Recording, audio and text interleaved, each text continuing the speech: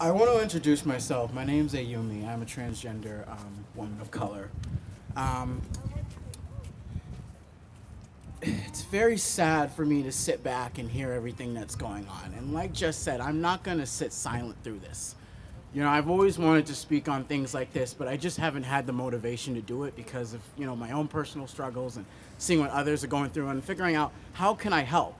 Well, I think I've already done everybody a huge favor by standing here right now saying that. Because, I mean, let's just be honest. Let's just be honest. I haven't really had the best life.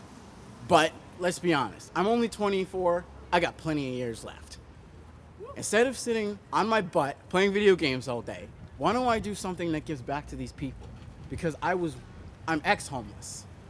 But it can always change. And I will do anything in my part to help anybody out. I'm just really excited to be here, and thank you guys so much for your love and support. I appreciate it.